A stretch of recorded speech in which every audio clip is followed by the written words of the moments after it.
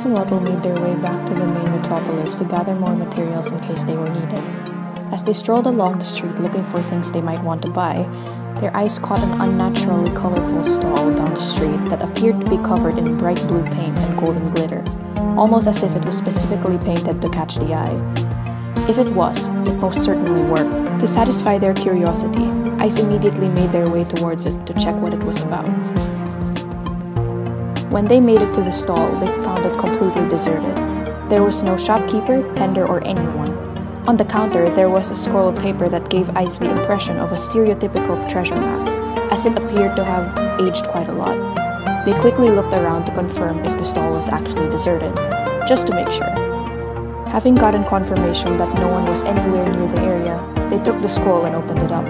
They found themselves looking at exactly what they thought it would be: a map with a hand-drawn compass, landscape, and a big red cross.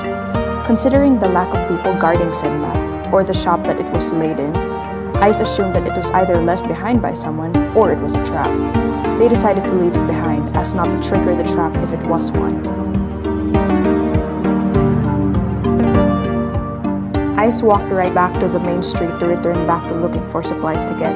Out of simple curiosity, they looked back behind them to check the stall again. To their surprise, it vanished, as though it never existed. They took a quick mental note of where it used to be and decided to ask one of their workers if they knew anything about it.